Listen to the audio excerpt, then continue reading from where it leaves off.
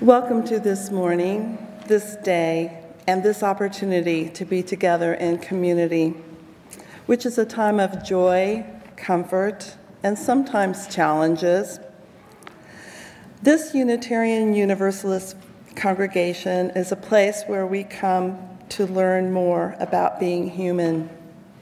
We're not here because we've figured out life's questions or because we think we've got them right.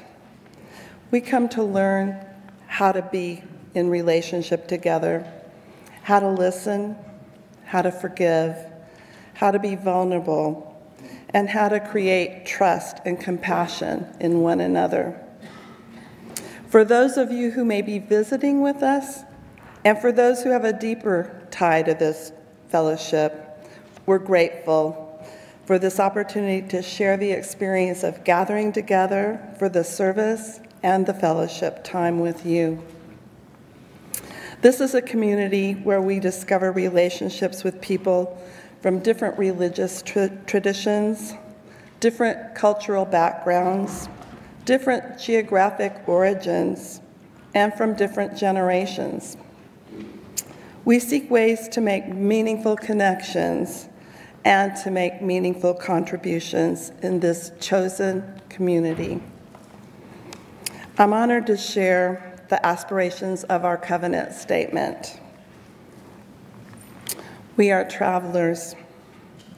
We meet for a moment in this sacred space to love, to share, to serve.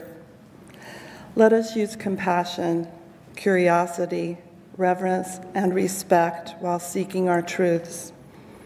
In this way, we will support a just and joyful community, and this moment shall endure. Let us move into our time together this morning, willing to be authentic with each other, honest within ourselves, and opening to connection in all its forms. My name is Sarah Walker, and I'm a member of the board here at QUUF. As we gather, I acknowledge that the water, land, and shorelines here in Port Townsend are the traditional territory of the S'Klallam and Chemakum peoples. We honor and acknowledge our indigenous members and neighbors and vow to help restore and sustain these homelands.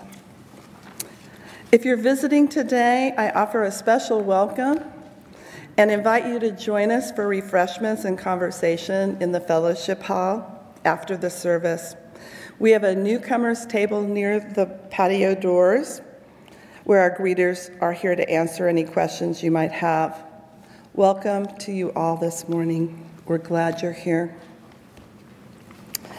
I have some announcements. The portraits in the sanctuary, foyer, and fellowship hall are from an exhibit called Still Here Portraits of the Chemakum.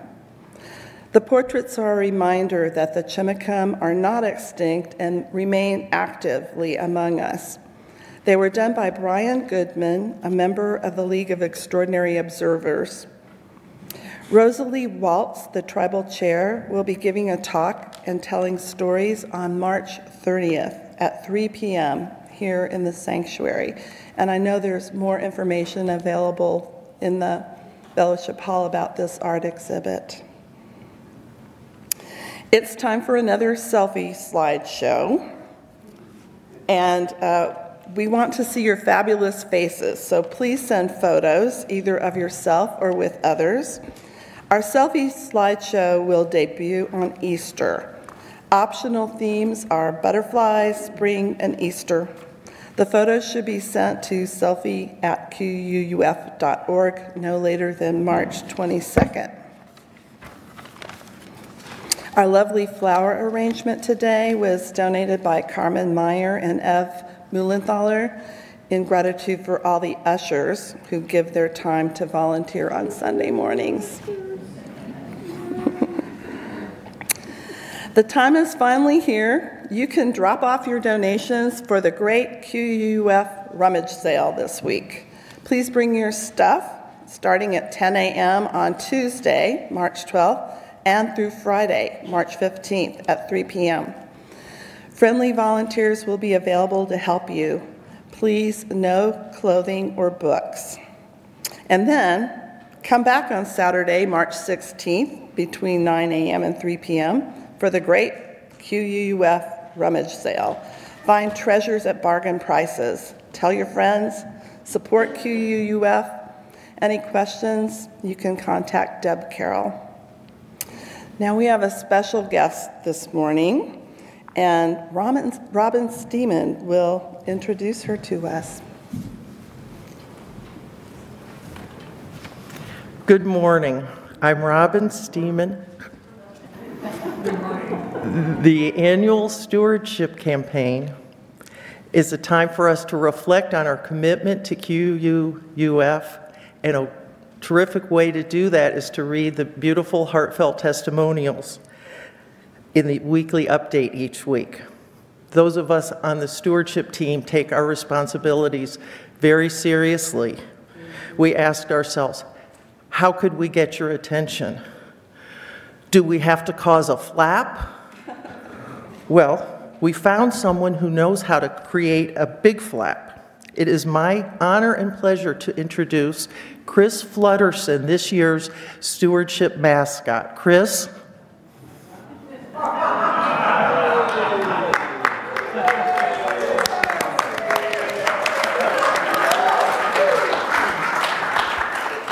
Thank you, Robin. Thank you, everyone. Let me take a moment to compose myself. I'm all aflutter. I'm so excited. The team asked me to create an event that would be huge, huge. They said, the sky's the limit. I've heard there's going to be a brunch. Will there be flapjacks? Flapjacks? No flapjacks, but we'll have a brunch-a-palooza on Sunday, April 7th, after the Sunday service. We'll feast and frolic. Fresh baked goods and gluten-free options, egg, vegetarian, and vegan casseroles, and fresh fruit galore. Chris, how can we get involved? I'm so glad you asked that question. There is a grand bulletin board by the office filled with 62 different tasks, both big and small. This will not be a fly-by-night operation. We're asking those who can to please sign up. We'll also have a few surprises, including a raffle and a photo booth. Oh, surprises. That reminds me. Find it here. Reverend Linda gave me something to announce just before I came up. She said it was a big surprise. It says, on April 7th, the Reverend Linda Hart would like us to help her celebrate her 40th year of ministry at Brunch-a-Palooza.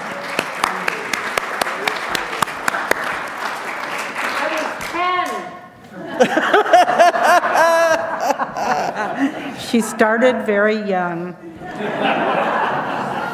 Everyone is invited. Isn't that exciting? Yes, what delightful news. Mark your calendars. For when? April 7th. Yes. We'll celebrate Linda's 40th year of ministry. We'll feast and we'll turn in our pledge cards to support our beloved QUF. And you know the old saying, the sky's the limit. So inspirational. Thank you, thank you. One more time, say it with me. The sky's the limit. All right. Thank you. Thank you.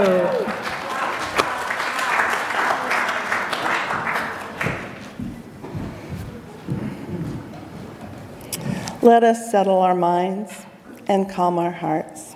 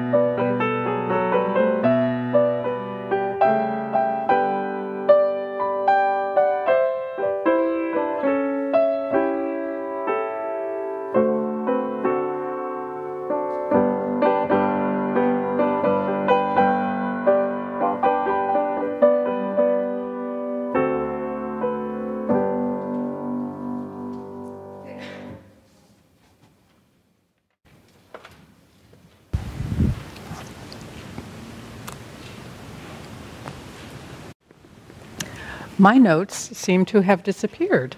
Did you take them? No? Why, look at that. You know, Christina tells me that I should keep things in the book, and now I understand why. I usually bring my own text up with me. Good morning, friends. Our opening words are by Kia Kiali Bordner. Come together again. Gather in love. Light the fire of hope. Build the foundation. Commit together again. Gather in truth. Light the fire of freedom. Build the entryways. Continue together again. Gather in community. Light the fire of the future. Build the shelter.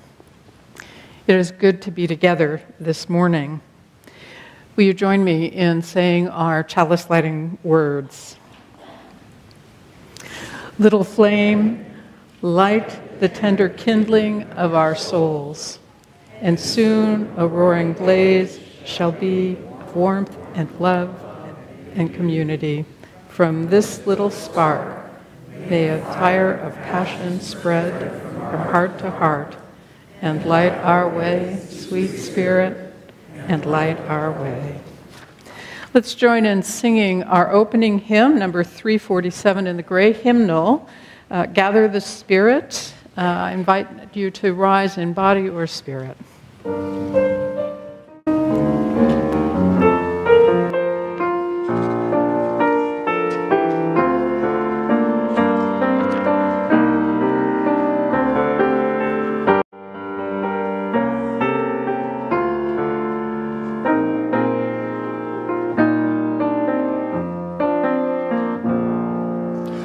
Gather the Spirit, harvest the heart, our separate fires will kindle our flame.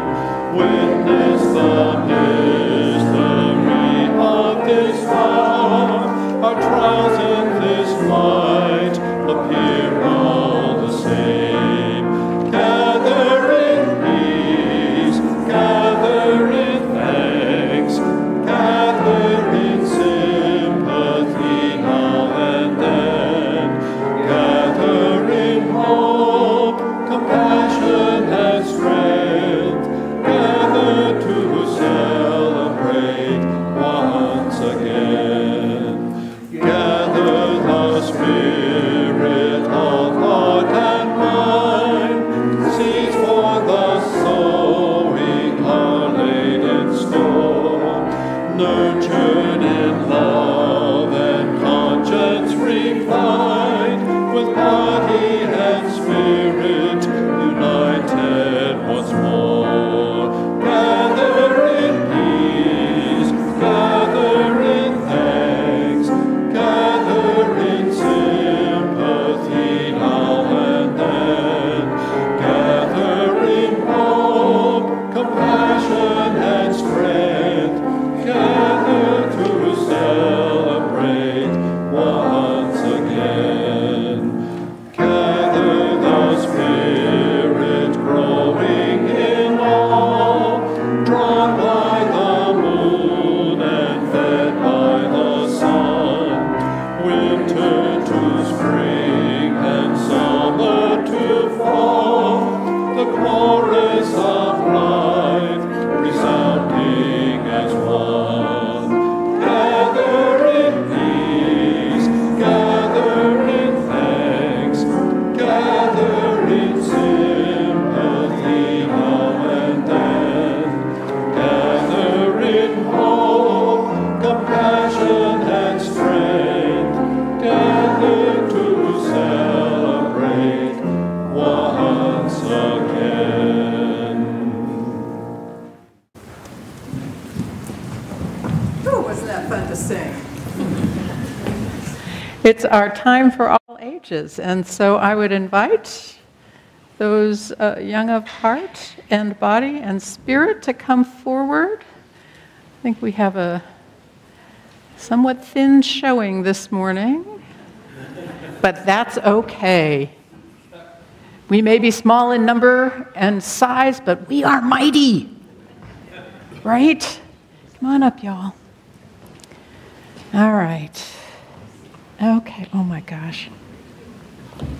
So we actually have, let me tell you guys, you don't need to sit down because we're doing a little hunt today.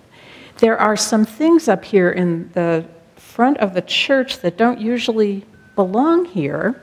And the way that I have done this in the past is I always think that people need helpers. And so, and I usually see if there are any people in the congregation who are willing to help. Is there anyone willing to help out there? To help with this? Y'all. No, you don't have to come up. You don't have to come up. You don't have to come up yet. I think we're going to wind up doing it. But who's willing to help? Thank you. Gracious. Saints, y'all are a tough crowd this morning. So I'm going to just let the moms help with doing it, unless one of your kids, do you think, would have another helper? No, I didn't think so. I was thinking, this is something I have done before, let me just be honest about it. Usually there are more kids. So take a look around and see if there's some things that we don't usually, you have to get up and walk around. You can't do it sitting, because some stuff is kind of hidden. You want to go with Mom and look for things? Yeah, go. Go on, it'll be fun. Kind of up and around, you can come up here, look all around. Do you see anything that doesn't usually belong, like on the chancel up here? What do you think? Oh! Where did that come from? What, do you want to get it and bring it over? Oh, okay, well, all right. So we found something. Can we find other things? There are like 3 or 4 things around. There might be some other things around. Let's see. Okay. Oh my gosh, where did that come from? Can you? It's crazy. Another thing, my goodness. Okay, look around. There are a few more. There are a couple more things. Can I have that one? I'll take it over. Look. Huh. Who knew? What do you find in there? Okay, some other things. Oh, well, now that's interesting. Yeah, okay. And there's one more. There's at least one more thing.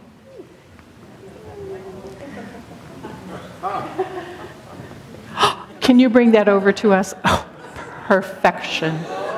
Oh, bless you.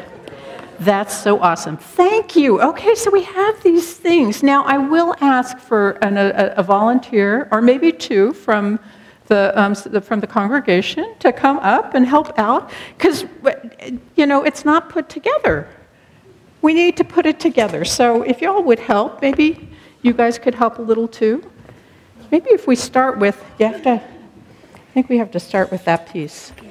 Maybe. Do you want to put the light bulb in?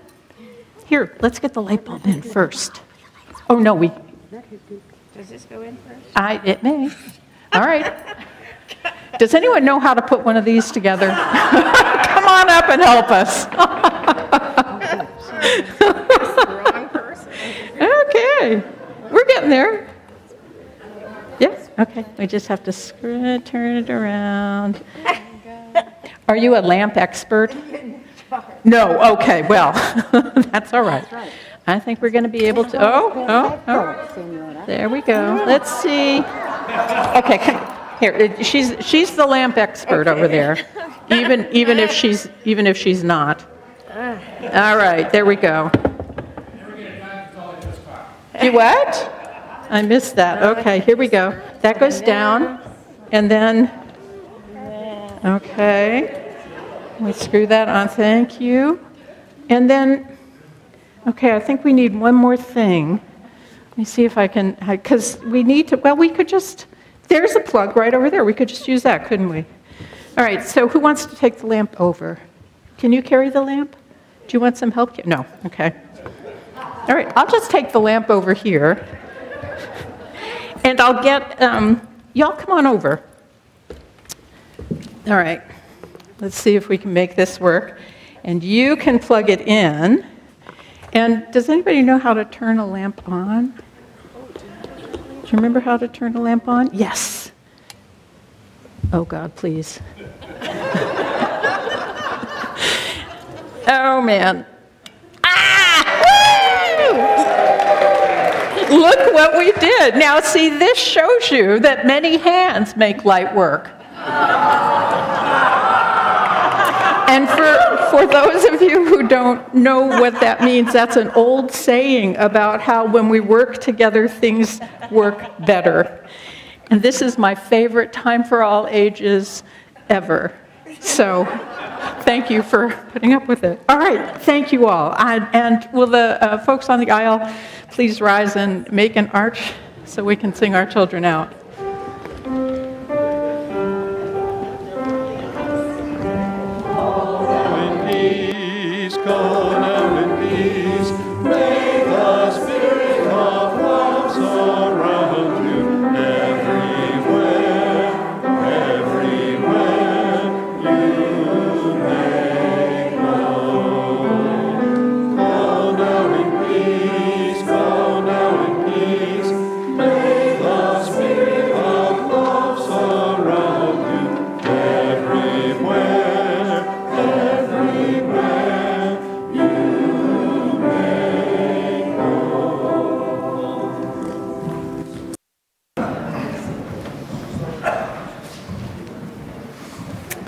Well, it's hard to follow that.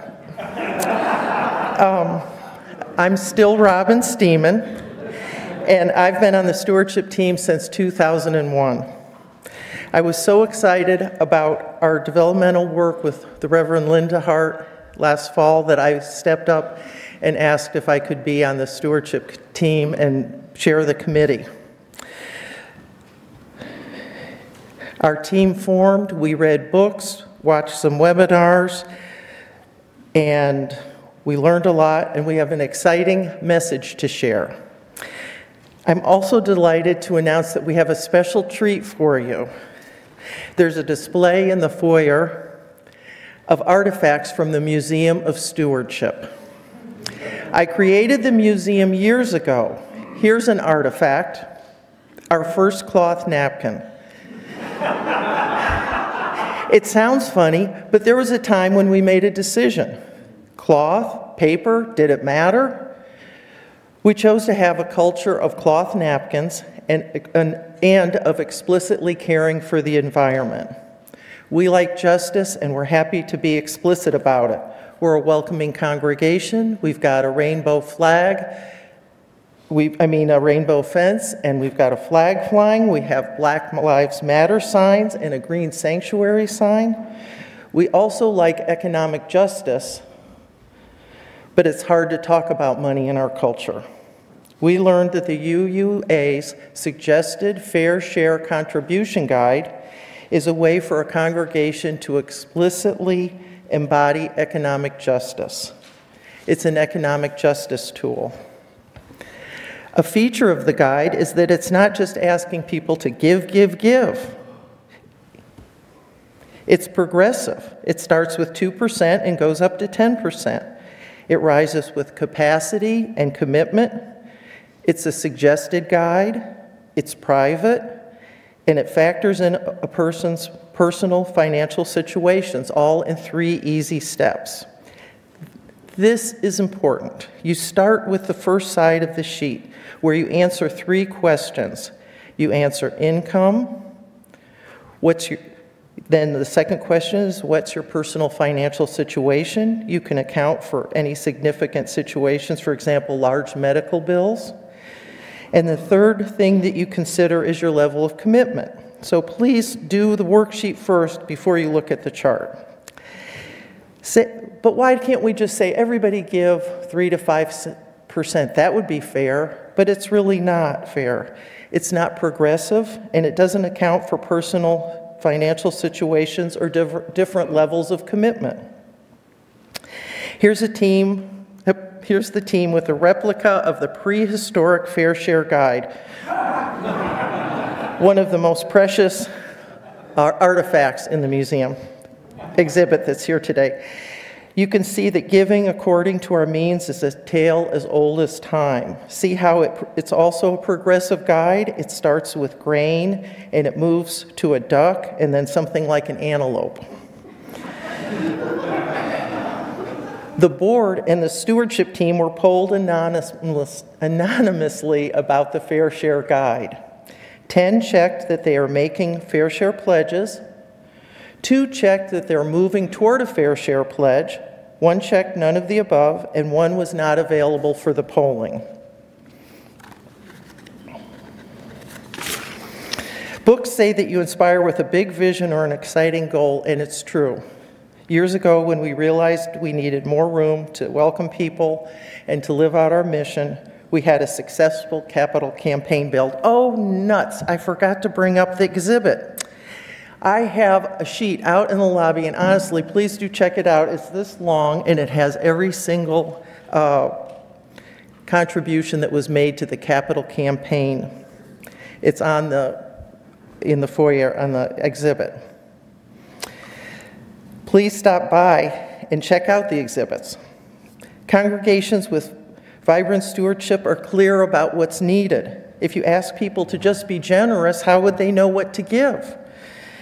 The Fair Share Guide lets people know what their fair share is. We have an opportunity to become a fair share congregation where we ask, what's our fair share? Where we think about giving according to our means and understand that giving more for those who can't is economic justice. We developed a cloth napkin culture, a green sanctuary culture. We could develop a fair share culture, and like with the cloth napkins, we'd just do it. It would be part of our culture. We wouldn't talk about it all the time.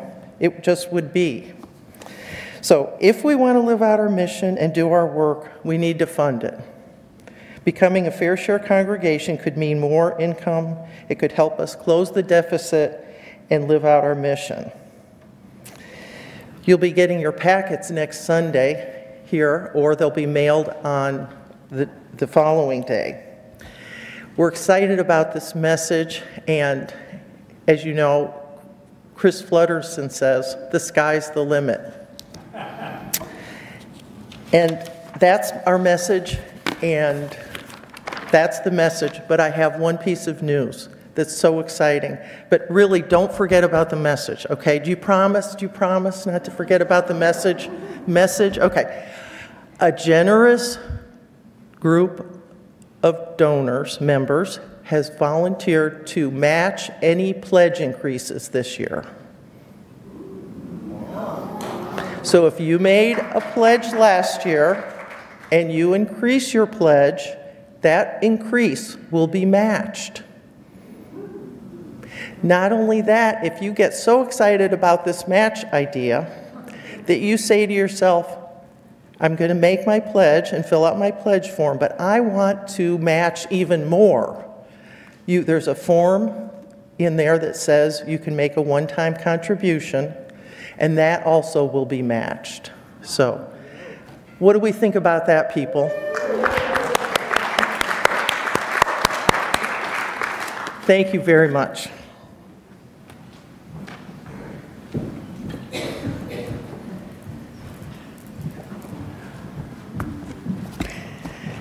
And now we pause for a time of generosity and to receive an offering, which today goes to pet helpers. I would like to invite Lori Riley to come up and tell us about pet helpers.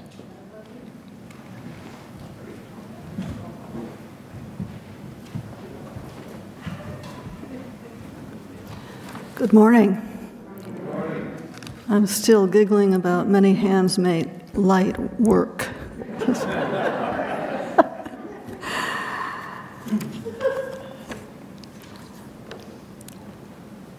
If you have a pet, I bet you really love them, and they really love you.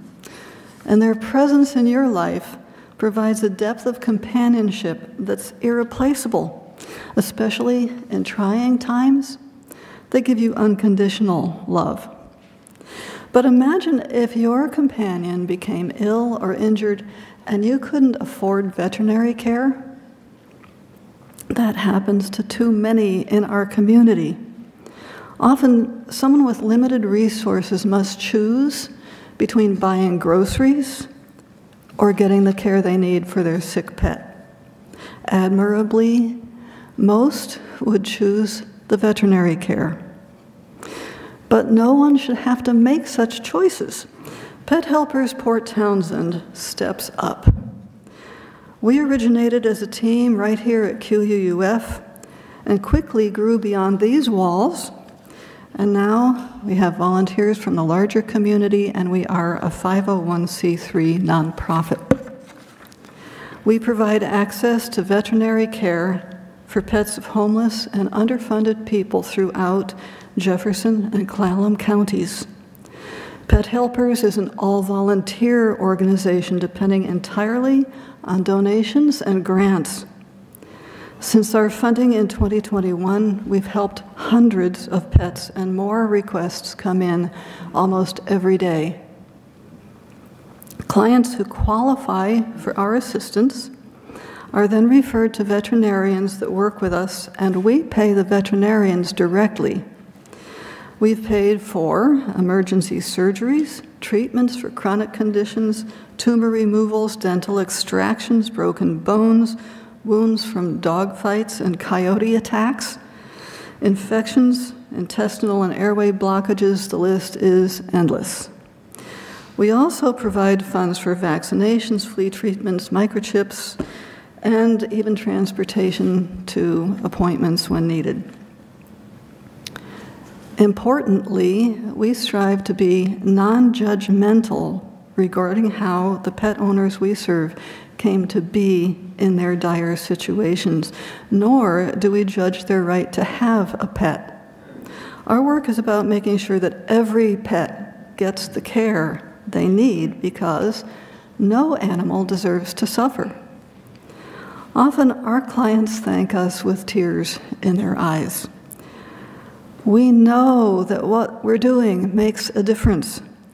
An animal companion can be a lifeline for a destitute person and is often the only being that loves them. So when we save a pet, we save a person too. All donations go directly to pet care and outreach. We have an information table in the fellowship hall today. Come talk with us and pick up a brochure. And when that basket comes around, know that you are a life-changing force in our community. Thank you for your help.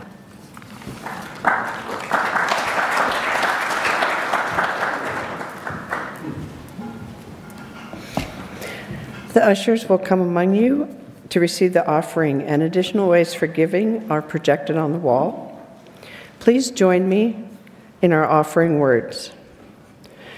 This fellowship is the community of ourselves. It is energy and resources are our energy and resources. Its wealth is what we share as we contribute to the life of this community. We affirm it lives. Thank you. Ushers?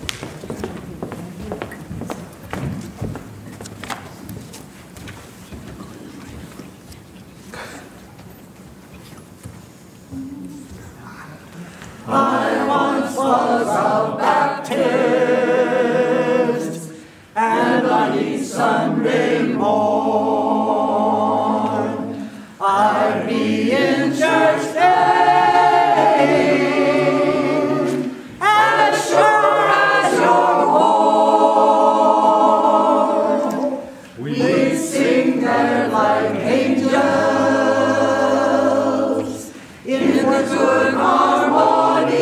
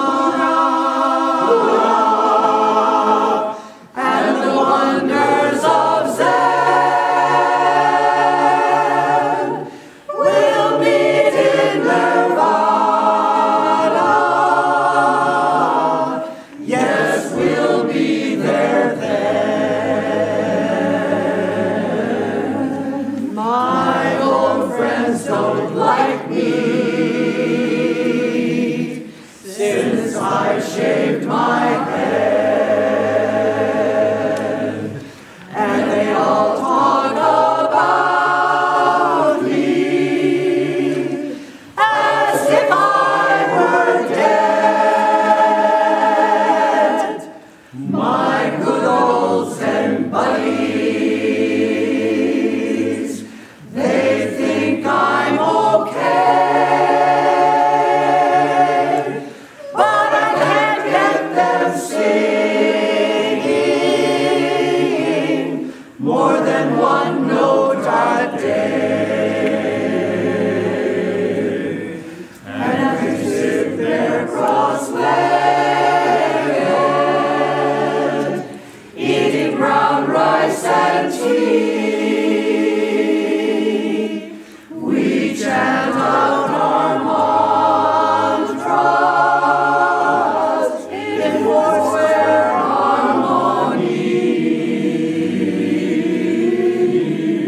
I don't sing of salvation,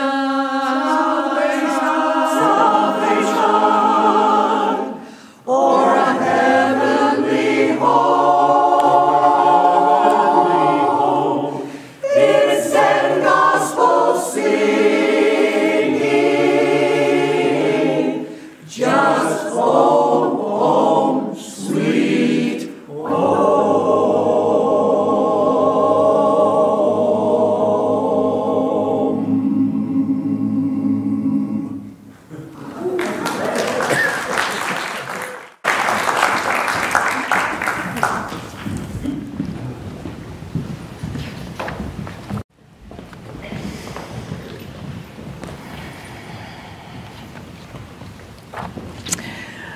We set aside time each week to share joys and sorrows. And we begin by recognizing that our own personal joys and sorrows are only a small part of the greater joys and sorrows of life. We place our first stone this week in honor of International Women's Day. Woohoo! Yeah, that's what we're celebrating. And we have a joy to share that Barbara and Carl Allen's 51st wedding anniversary is today. So cheers to them for their longevity and their happiness together. We place a final stone holding in our hearts all the joys and sorrows that are present here in this room but unspoken, as well as the ones that we have noted. Thank you. I invite you to settle in for a few moments, a time for some quiet, some reflection, meditation, prayer, stillness as is your custom. I'll share some words and then we'll have, as I say, some stillness together.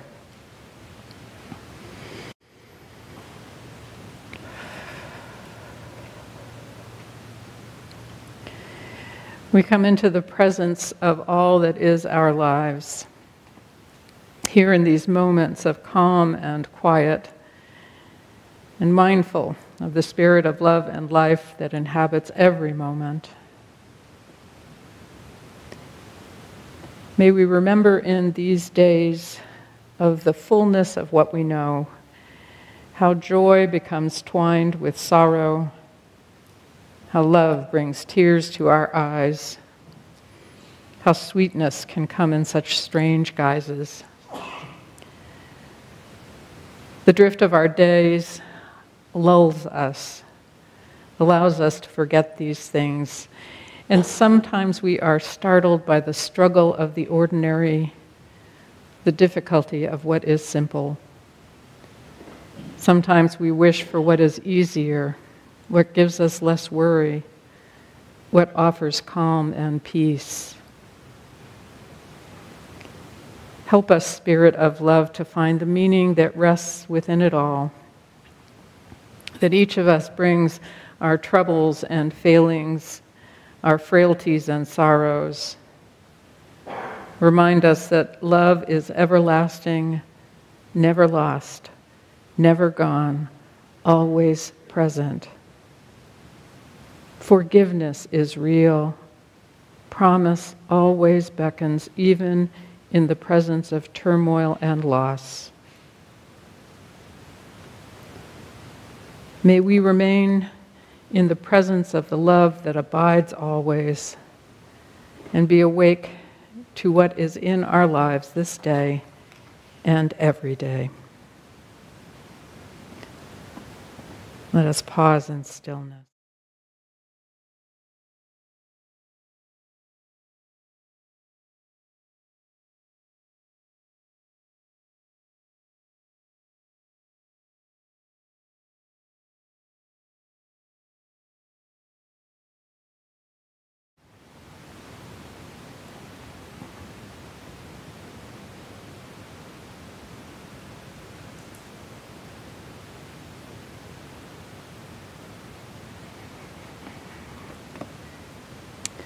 So may it be.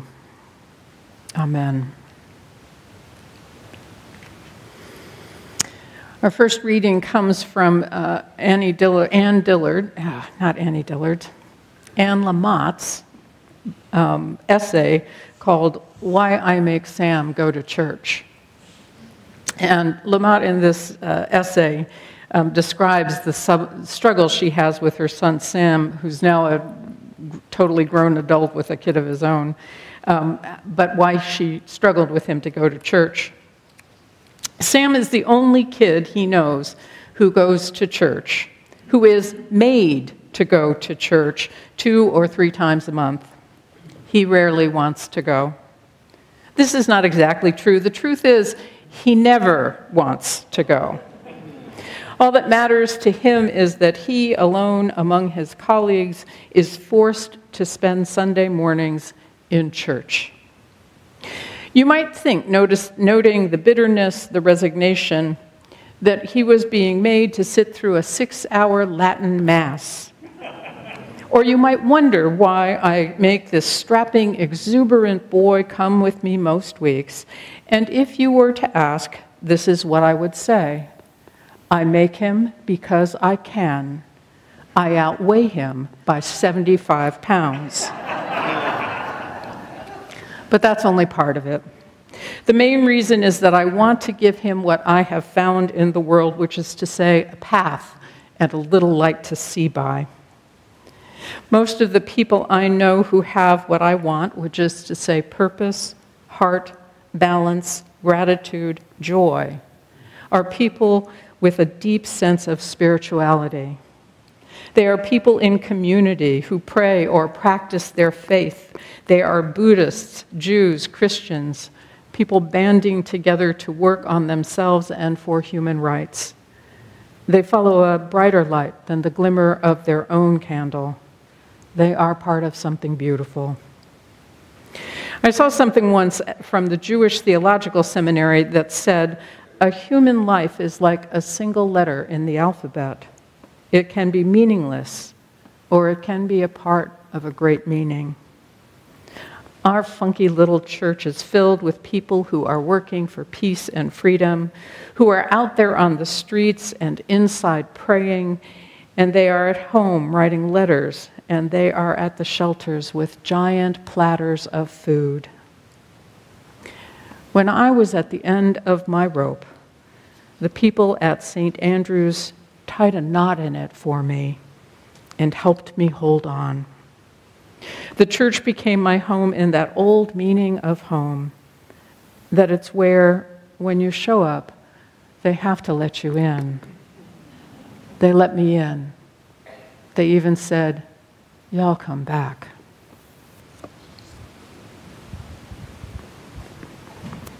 You're reading. You're reading, yeah. I didn't know that. Sorry. Can we do it? Do you want me to? Yeah. Okay, all right. It's that morning, apparently. A second reading by Donna Ashworth. If every single person who has liked you in your lifetime were to light up on a map, it would create the most glitteringly beautiful network you could imagine. Throw in the strangers you've been kind to, the people you've made laugh or inspired along the way, and that star-bright network of you would be an impressive sight to behold. You're so much more than what you think you are. You have done so much more than you realize. You're trailing a bright pathway that you don't even know about. What a thing. What a thing indeed. There end our readings.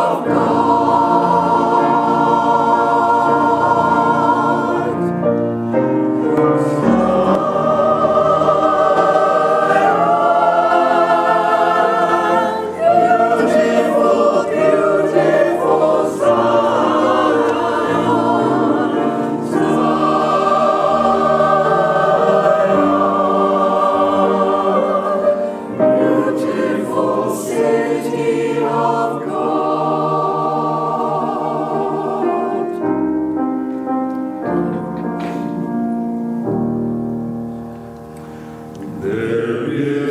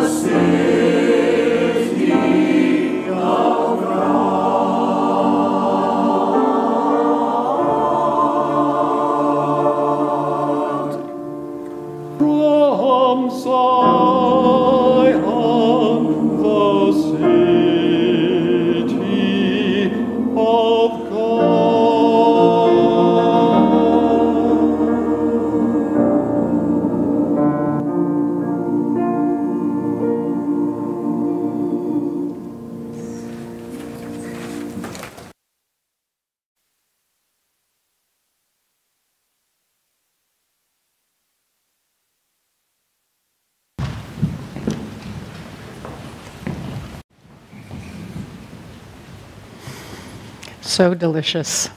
Thank you, choir.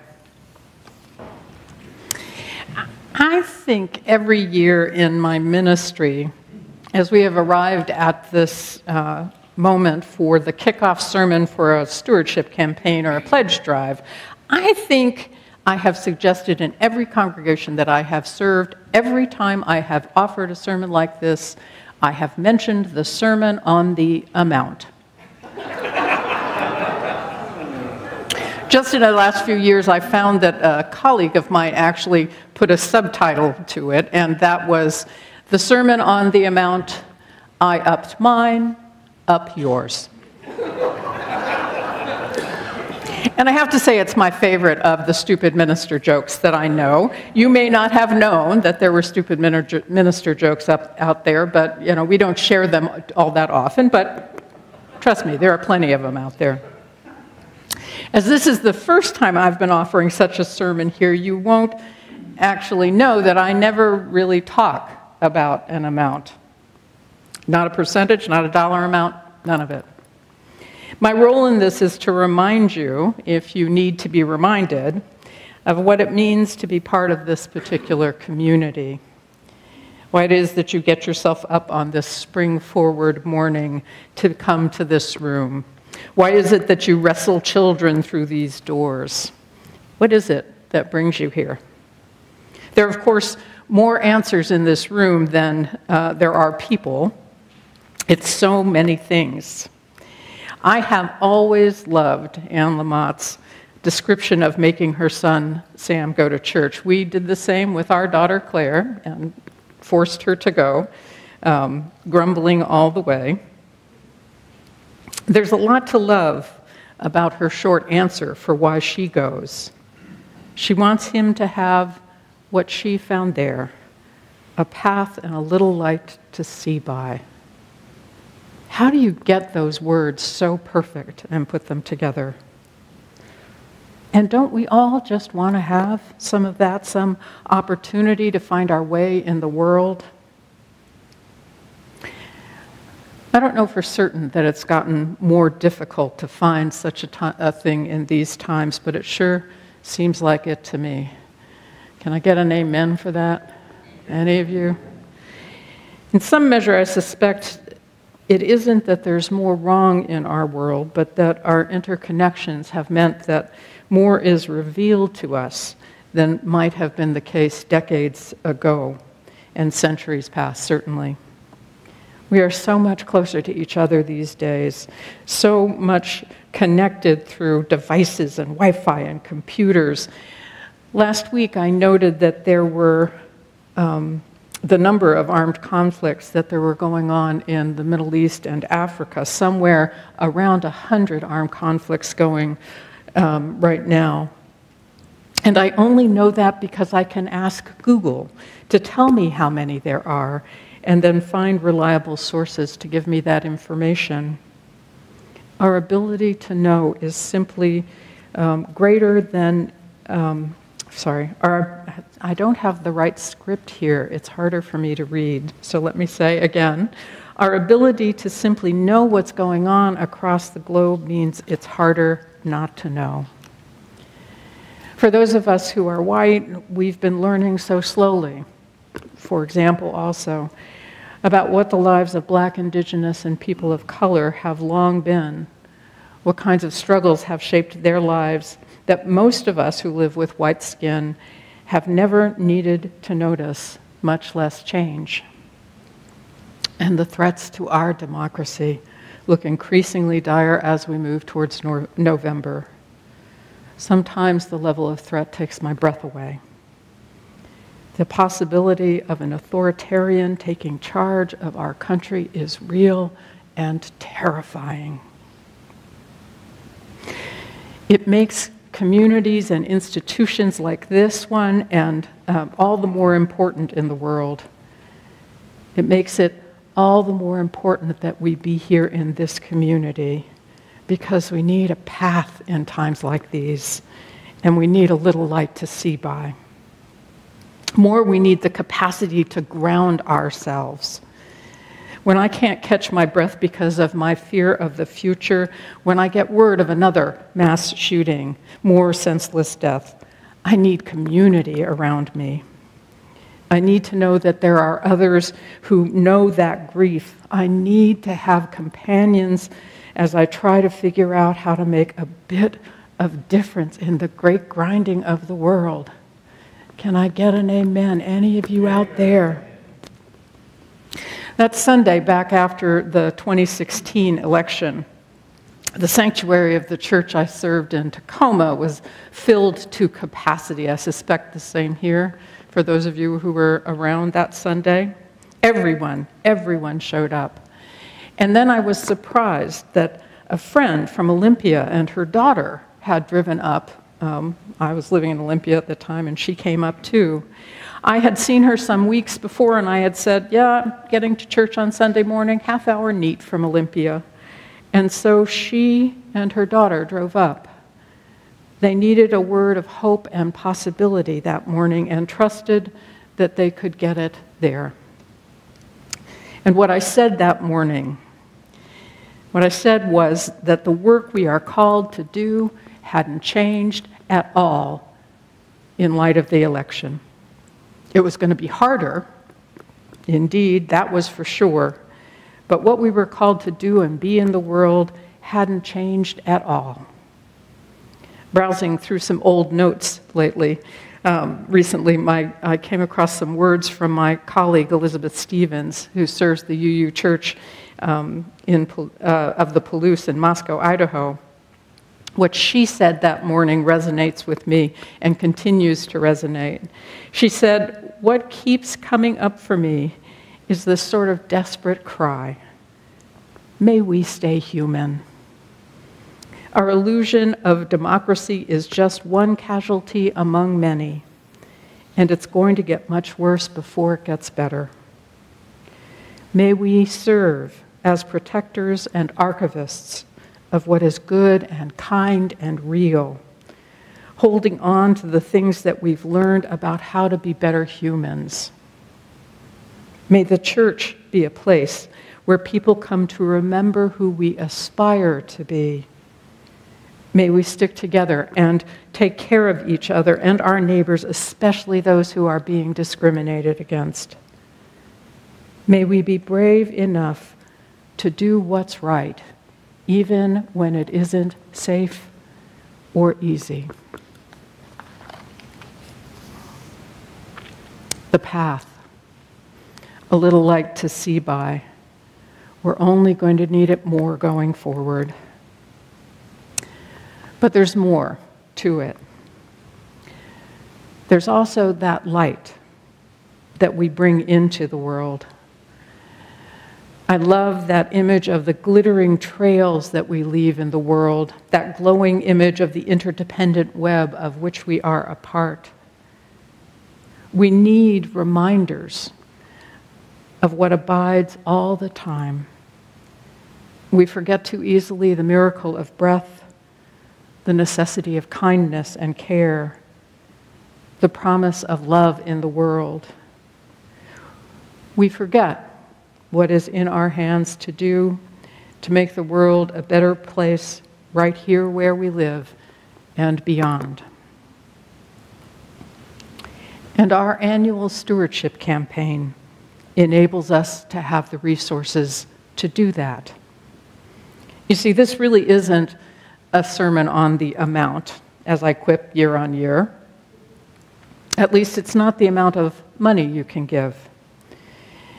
It's about the amount of love and care we can create together, the amount of kindness we can show in the world, the amount of support we can offer to making the world a safer, better, wholer place. It's about finding and giving a little light.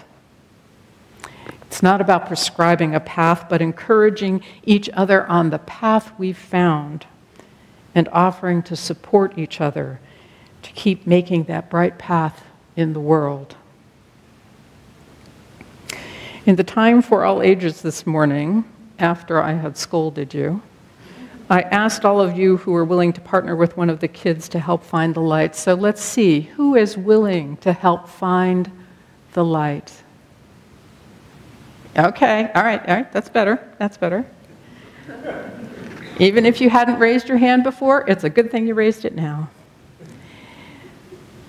This is the evidence, my friends, that this fellowship is indeed the community of ourselves.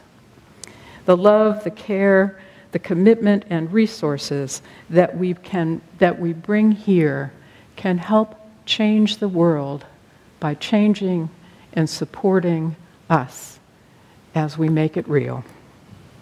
It is in our hands to do so. Amen.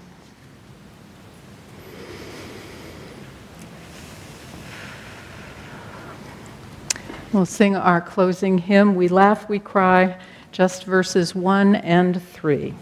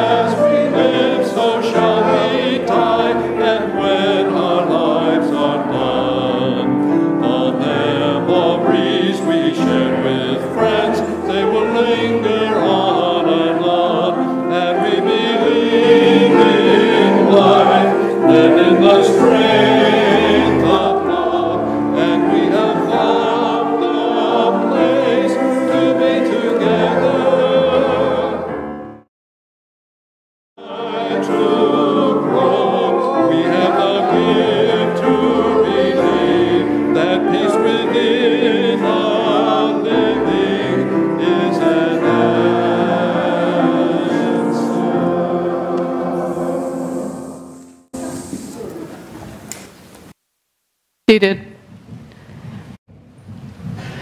Our closing words by Chris Rothbauer. May our lives be reflections of the beauty, peace, and joy that is possible in the world. And may the love we find in this place sustain us as we go our separate ways. So may it be with us all.